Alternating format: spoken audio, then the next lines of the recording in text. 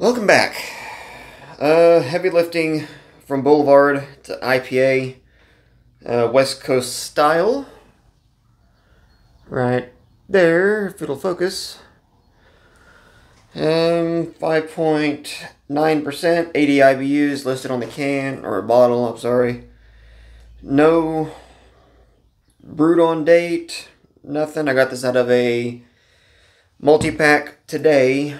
May 18th, 2021. Here's our Untapped.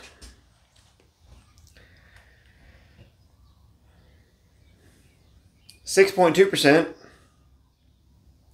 5.9% on the bottle.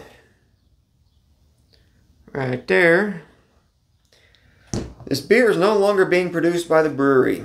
This was just put in to Walmart where I bought this in a multi-pack. But yet, in the gray right there, no longer being produced. Heavy Lifting is our newest year-round beer, based on our popular tasting room beer Mid-Coast IPA. Mid-Coast IPA. Hope you guys can read. It's a favorite among hopheads for its big, bold hop presence. I'll be the judge of that. Haven't had this yet, by the way. Exploding with flavor and a huge helping of 5 remarkably zesty and piney hops: Centennial, Citra, Amarillo, Topaz, and Cascade.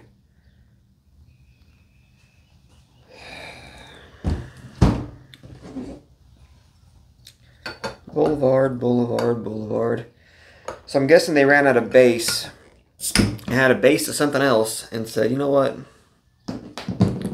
YOLO.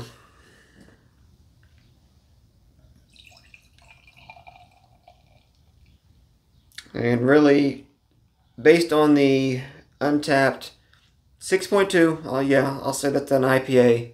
For 5.9%, that is a pale ale.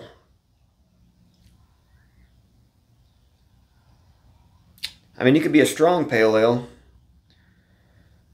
Please enjoy by July 31st, 2021. I'd rather see a bottle on date, especially being a IPA. You could have brewed this shit a year and a half ago. It doesn't matter. And it does smell West Coast-esque. Piney notes, resinous. It also has a old beer smell. It doesn't have the old beer head. It doesn't look excessively soapy or nothing. But it does have that really earthy, like all the hop note is dead and you're just left with the vegetable-esque kind of a smell. Kind of a cologne, manly cologne smell too. Help me.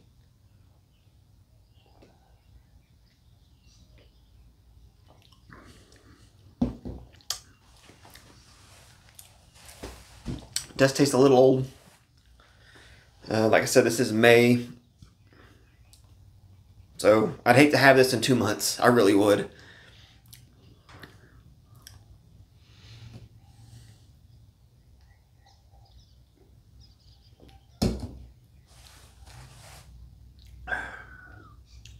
It's got a lot of bittering and dry notes to it.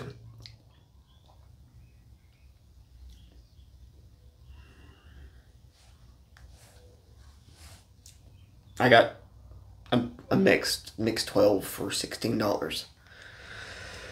So the only reason I chose that, there was another mixed 12 of Boulevard beers, but I'd already reviewed 2 of the 4. I haven't reviewed 3 of the 4, and I think I made the bad decision because I know on the other ones it was like a Berry Noir. That was actually a pretty decent beer. And something else I knew that I had that I liked. And they were in cans. So I definitely would have liked that better. For the simple fact I could stack them in my fridge. These I cannot. So, not too excited about this.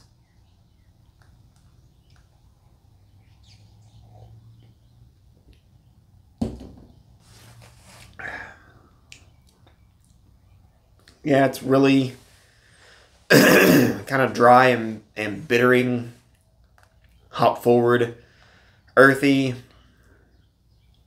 It's a little sweet. I wouldn't really say I'm getting citrus or anything like that, or it's really dry. This tastes like something I would expect to get from, like, you know, if you're here around here in Oklahoma, Lazy Circles or Black Mesa, kind of one of those, or fucking Twisted Spike, one of those middle of the road breweries that, hey, I mean, I could be fucking in front of the brewery and I would rather travel 20 minutes to some place I know is good and more expensive. You know what I mean? This just isn't for me. If you like dry IPAs, earthy, slightly sweet, it's congesting the fuck out of me, then hey, you know, stick your dick in it. Stick it up your ass and do jumping jacks. Go you. 3.74 out of 5. Basically, it got a 7.5 on my scale. No, 3.5. 7.5. Yeah, 7.5. Math. No, I'm gonna say 6. I'd drink it. I would not go and purposely, you know, get this, you know, off of a big list of say like a pizza place here or something. No, there's a lot of others. I'd rather have water. That's free. I don't want to pay for this.